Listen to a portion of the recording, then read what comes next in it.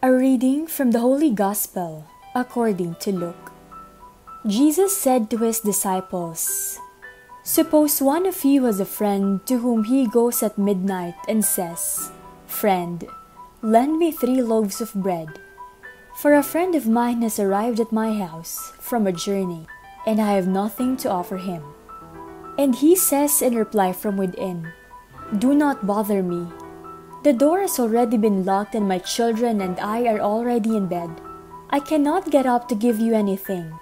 I tell you, if he does not get up to give him the loaves because of their friendship, he will get up to give him whatever he needs because of his persistence. And I tell you, ask and you will receive. Seek and you will find. Knock and the door will be opened to you.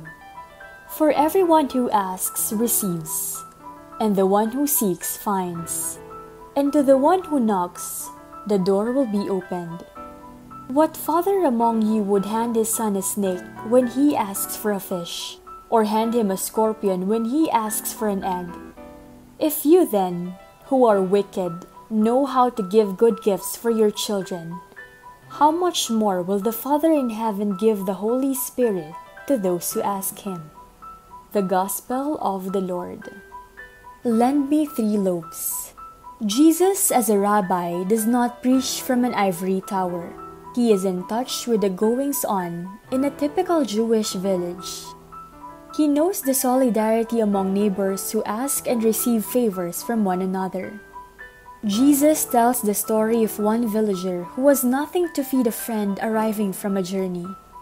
The host does not think twice about approaching his neighbor even if it's already midnight.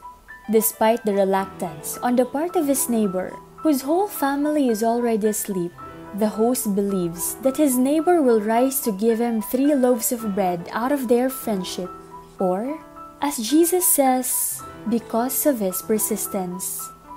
The host shows humility in approaching his neighbor at such a late hour, and the neighbor responds with his sense of compassion and solidarity for his needy friend. Jesus points out that if such a generous spirit is found among human beings, God, who is infinite in wisdom and mercy, will answer our prayers in God's perfect time. Are we ready to receive God's answer when God says, "Wait, no," or "I'm giving you something better"?